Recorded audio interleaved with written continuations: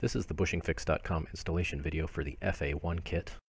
This kit consists of a bushing and an installation driver. In this video we have the shift lever removed from the vehicle, which is easier to do. It only goes back on one of two ways, so just make a note of which way it came off.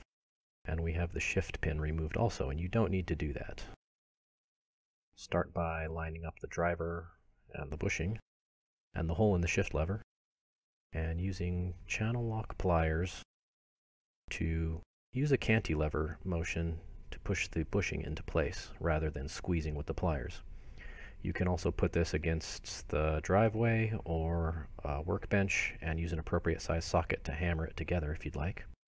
After that's in, you can put the shift cable pin through the bushing, like that.